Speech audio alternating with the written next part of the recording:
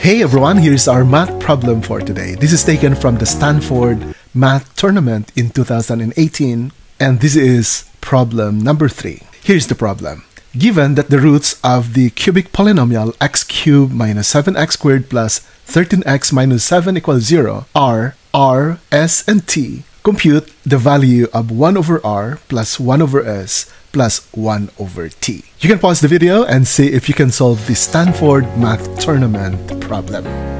Now let's solve this problem together. There are at least 2 ways of solving this. The first one is using the Vieta's formula. The second one is a combination of synthetic division and quadratic formula. In this video, I'm going to show you these 2 methods of solving this math problem. So let's begin with the first method, the Vieta's formula. So what's the Vieta's formula? If we are given this cubic polynomial ax cubed plus bx squared plus cx plus d, and its roots are r sub 1, r sub 2, and r sub 3, then the sum of the 3 roots is equal to the negative of the coefficient of the x squared term, which is b, over the coefficient of the cubic term, which is a. So you have negative b over a. Now the product of the first and the second roots plus the product of the first and the third roots plus the product of the second and the third roots is equal to the coefficient of the x term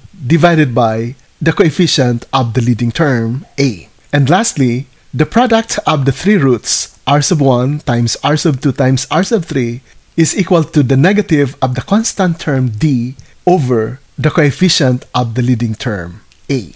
This means that if the 3 roots of this cubic polynomial are r, s, and t, then the sum of r plus s plus t is equal to negative b over a, where our b is negative 7 and our a is positive 1. So that becomes the negative of negative 7 over 1, and this is simplified to r plus s plus t equals 7. Let's remember this result.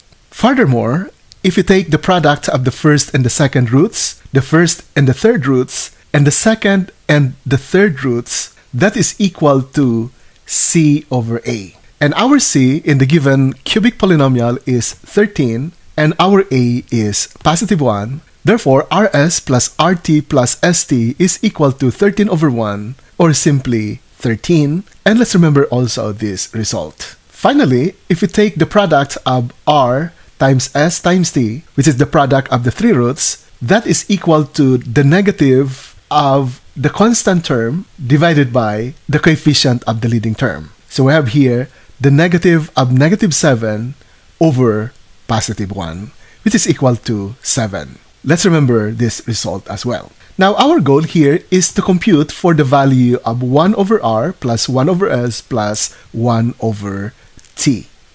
Let's simplify this first. The LCD of r, s, and t is the product of r times s times t. Now this least common denominator divided by r gives us s times t times 1, that is st.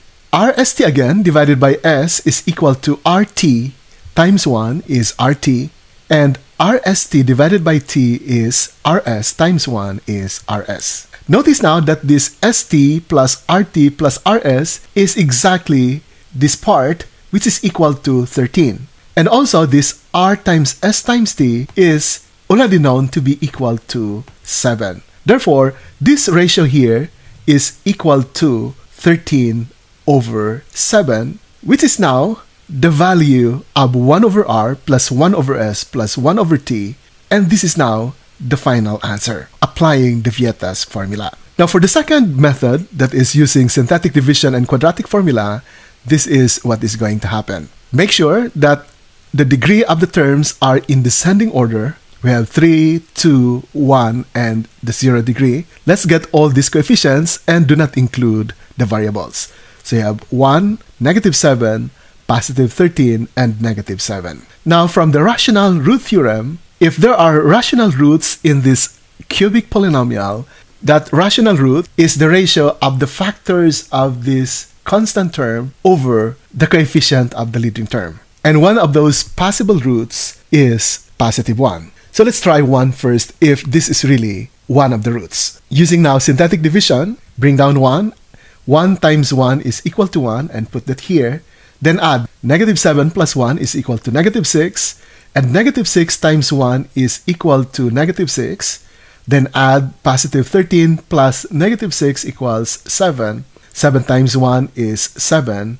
And negative 7 plus 7 equals 0. So the remainder is 0. And this third row represents a depressed polynomial that is quadratic in form. This means that one of the roots of this cubic polynomial is in the form x minus this value here, which is x minus 1. And the other factor would be this quadratic, which is x squared minus 6x plus 7. This is the constant, this is the x term, and this is the x squared term. And this is equal to 0. So, using now the zero product property, if the product of two factors is 0, then we can equate each of these factors to 0.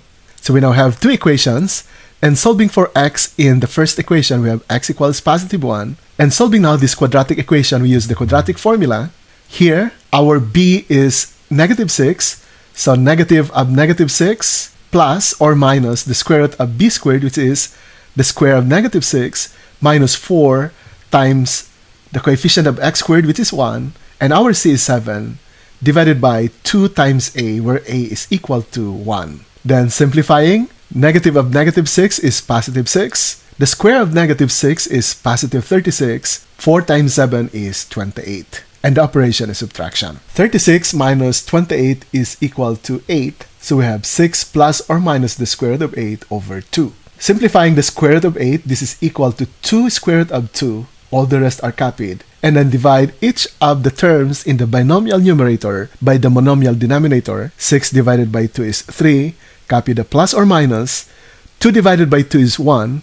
So we have 1 square root of 2, or simply square root of 2. So that means we now have here 3 roots. One is x equals 1. The other two are 3 plus square root of 2 and 3 minus square root of 2. So these are now the 3 roots. But this is not yet our final answer. We want to find the value of 1 over r plus 1 over s plus 1 over t. Let's substitute these 3 results. It doesn't matter whether you call this as r, this is s, or t. The order is not important. So we now substitute these values for r, s, and t, and we simplify. The least common denominator is the quantity 3 plus square root of 2 times the quantity 3 minus square root of 2. So this least common denominator divided by 1 gives us the same LCD, and multiply this by 1.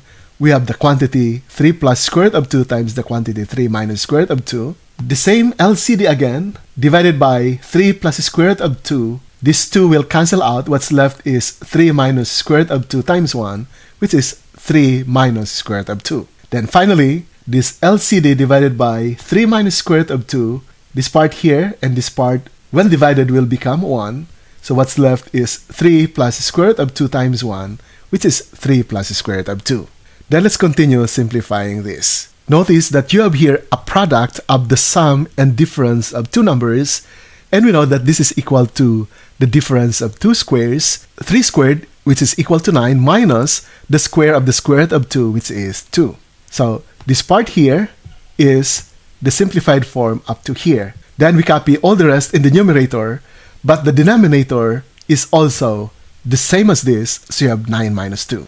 Then simplifying, notice now that minus square root of 2 and plus square root of 2 will cancel each other out. So we now have 9 minus 2, which is 7, plus 3 equals 10, plus 3 equals 13, and the denominator is 9 minus 2 equals 7. And this is now our final answer. Notice that this result is the same as the result when we used the Vieta's formula. So both of these methods resulted to 13 over 7. How about you? Which method do you think is easier for you? If you have any other method, let us know in our comment section. Bye for now.